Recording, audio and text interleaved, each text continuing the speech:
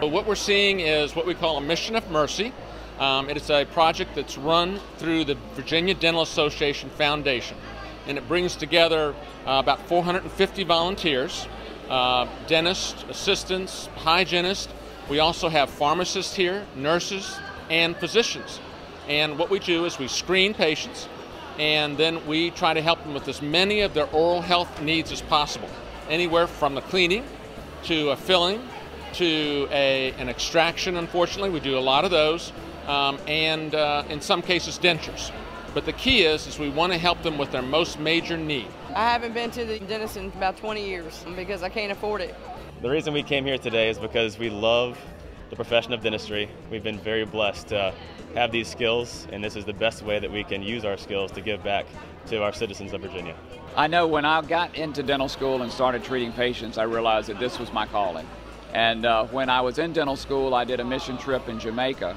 And to go and give care to those that need it is just such a rewarding experience. And to do a project like this just brings it all full circle. And to be able to have 3 generations of us working together, it's wonderful. I mean, it's a dream come true. It's just a wonderful experience to be here with my classmates, with other physicians, with the whole community of healthcare, just to see that we're all integrated and that it takes every facet of that healthcare spectrum to provide for that one patient. This is 4 bad teeth they'll be taken out today. I'm grateful because I was in pain for a long time, and I know this is a gift from God, and because I've been praying for a long time to get rid of the pain, and today is the day I'm set free.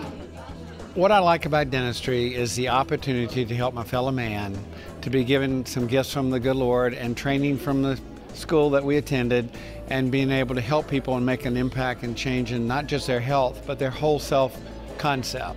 So it's a rewarding opportunity to give to your fellow man. He's done more than 50 mom projects, and we were thrilled with all these mom projects. We talked about it a lot, and finally we said to our daughter, you just need to go to one of these so you can understand why we love this so much.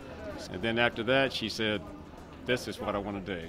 She's first year VCU right now. I feel like I make a difference in people's lives. And when I see 450 volunteers that come out of their way on a cold day like this to provide their free time, that they could be with their families or doing hobbies or doing whatever, and they're here helping people, that volunteer work really encourages me and makes me think that I'm in a very lucky place to be president of an association who does so much for the public.